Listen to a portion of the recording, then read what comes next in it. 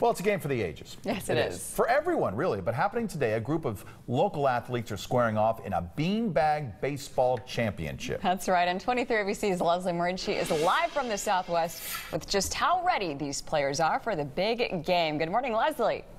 Good morning, Mike and Lindsay. We're live from Carriage House Estates Retirement Home, and this is where these competitors will actually be competing in the World Series of Beanbag Baseball. So it's a pretty intense game today.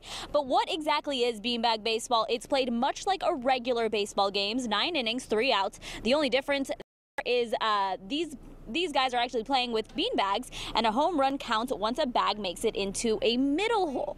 It's a game played much around the country. Locally, there are 99 years young, but if you ask them whether or not their age plays a factor in their competitive spirit, they'll tell you it's just a number. You've got to go in with that winning feeling, you know, and we have it.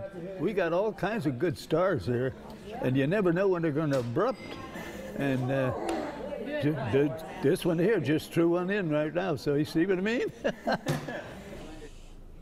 And the team says after they walk off with a victory today, they'll actually be holding a recruitment for anyone who would like to play with them. Live in Southwest Bakersfield, Leslie Marin, back to you.